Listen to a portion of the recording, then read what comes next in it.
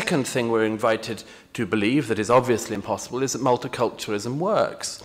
Now, it's a very striking thing that 5 years ago, as Daniel Johnson referred to, Angela Merkel said that multiculturalism had failed. 4 years ago, President Sarkozy and Prime Minister Cameron also said that multiculturalism had failed.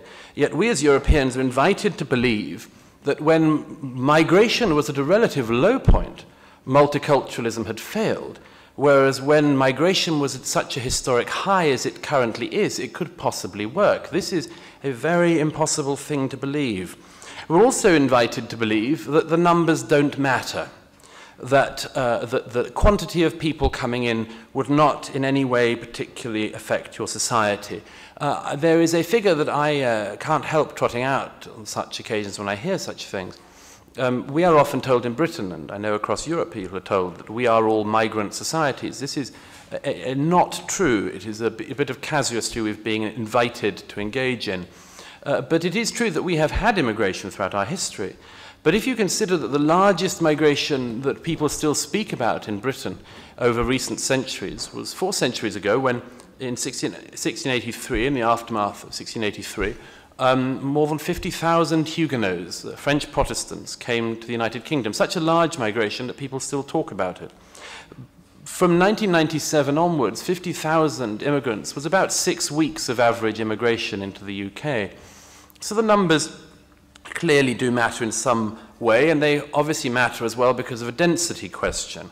Nobody in any of our countries has worked out what to do about, as it were, dispersing people who arrive in such large numbers.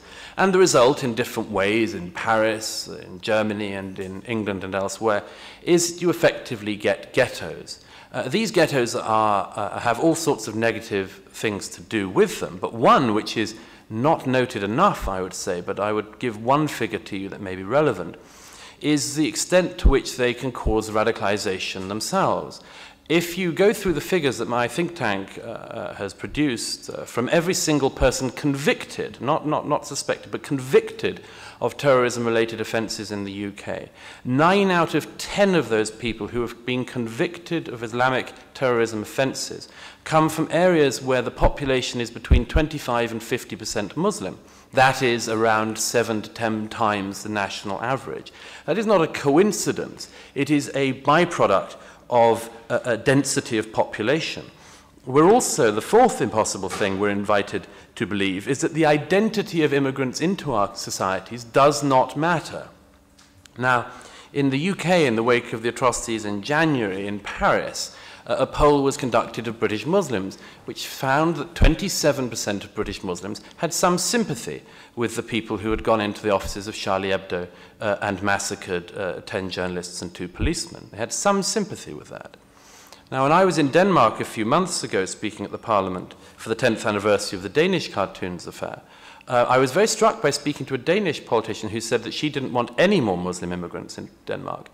And I said, are you sure? That's a somewhat clear, but arguably too clear policy. She said, no, why should we? Because for every 100 immigrants we bring in, there will be at least 70 who don't believe we should publish cartoons and want to limit what we say and speak about and what we publish in our newspapers. And it's a difficult argument to refute. Angela Merkel, I gather in recent days, has been in touch with the Israeli government to try to find out how the Israelis absorbed so many people into their society so successfully in recent decades. Of course, one of the reasons why they've been able to do that is because the people coming to Israel are Jewish. It may well come as a great shock to Angela Merkel that the 1 million people she's let into her country this year are not all German Lutherans. But if you believe, as most people do now, that there is at least a proportion of this community, and we must always remember only a proportion, not a majority, but a proportion of this community that is a problem. Let's go to the lowest possible proportion. Let's pretend that only 1% of that community has any bad ideas or bad intent towards our society. Let's just pretend 1%. Nobody can tell us why 1% of, say, 2 million people is a problem, but 1% of 4 million or 5 million people is not. This is an impossible thing. So we're asked to fib ourselves. We console ourselves with lies. We have been in Europe rewriting, among other things, our past. At any historical discussion now, anywhere in Europe, there is always somebody who raises, quite often, quite a lot of people who raise, for instance, the issue of the Islamic Neoplatonists, a very interesting corner of history. But this now bears an unbelievable load historically. People argue that the Islamic Neoplatonists are what we owe our entire civilization to, that we would be in the Dark Ages if it weren't for the Islamic Neoplatonists. At a recent event at the European Parliament I was speaking at, one of the members of the European Commission waved a copy of a book called 1001 Islamic Inventions. This, he doesn't know, is an act of dawah by the Muslim Brotherhood. But in any case, he waved this book, 1001 Islamic Inventions, which has toured the world, went even to the Science Museum in Britain, the exhibition of the book, and it's entirely fictional.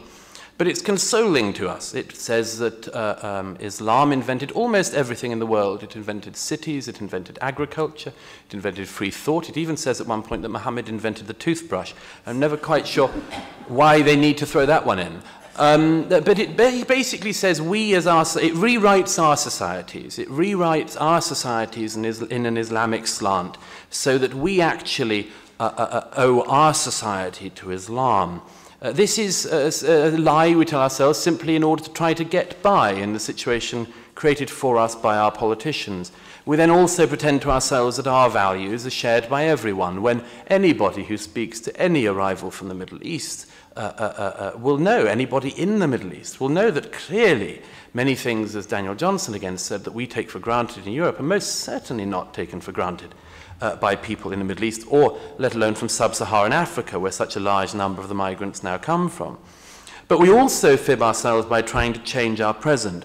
One of the bits of casuistry which a lot of particularly secular thinkers do at the moment is to say after, for instance, a terrorist assault like that in Paris the other week, that the response must be that we abandon all faith schools, for instance. That in response to a terrorist atrocity, we must attack all religion, or deracinate a religious identity from the religious square. This is a very perverse way of ignoring a problem. It means that after somebody goes into a theatre in Paris with Kalashnikovs and suicide belts, you should shut Anglican state schools in the UK. This makes absolutely no sense. It makes no sense to strip ourselves of our own identity in response to a clear terrorist threat. The other option, of course, is that we give up some of our rights. I was disturbed to hear the references earlier to Charlie Hebdo and the references to these cartoons as abusive and primitive. Abusive and primitive cartoons are something that published every single day in all of the press. I'm sure that your Prime Minister here can tell us something about abusive cartoons. Certainly the Prime Ministers in France, Britain and elsewhere can. Abusive cartoons and abusive speech is protected. It is a right. It is something we can do, partly because such speech is often correct. But we volunteer to give up a bit of that. We will, for instance, critique all religions bravely, but not Islam. This is a very great mistake. And the other thing we do, of course, is that we give excuses to the extremists which they never even asked for. Somebody referred earlier to the risk of a lack of opportunity. Take the Tsarnaev brothers, the two brothers originally from Dagestan who went to America with their family 20 years ago. They were given absolutely everything as asylum seekers and as refugees by America. They were given their education, they were given their housing, they were given allowances, they went to university, but they put bombs at the finish line of the Boston Marathon. There was no lack of opportunity, no lack of generosity, no cold-heartedness. It was something quite different. I'm going to wrap up by saying that, by the way, not a day goes by where you can't also at least have a grim laugh about this. Today it was provided once again by Saudi Arabia. The Saudi Defense Minister, Mohammed bin Salman, this morning announced a 34-country anti-terror coalition that he was helping to put together. And he announced this, it's very unclear what it actually consists of. He announced this by saying, quote, "Currently every Muslim country is fighting terrorism individually, so coordinating is very important." It really does require a heart of stone not to laugh. if the Saudi government wants to find the causes of extremism, it can find them in its own house and palaces. It doesn't need to look around the world for them. So what do we do? Very quickly, 5 things. The first is, I think, to acknowledge that mass migration of the scale we've seen in recent years has been a great mistake. It has been a historic mistake, and we are still dealing with the consequences of it. A second thing would be to stop the mass migration. That isn't to say stop all immigration, but to stop the mass migration, which is going on at the moment. A third is to acknowledge that the Muslim world is going through a civil war. It's an extremely complex civil war, and it's possible, very likely, it will outlive all of us. But therefore, it's very important that we try to any extent we can, protect ourselves from it, to shield ourselves from it, and to try to hold it off in order that our own societies do not become completely absorbed by that civil war.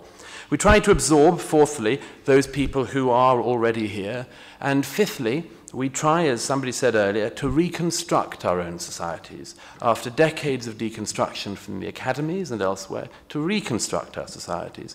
And to say we do not have to rewrite our past and our present. We do not have to be made to think impossible things. There are many, many things which we should be thinking about, and many, many good things we have that we would like to keep them, and that there is nothing wrong about saying so. Thank you.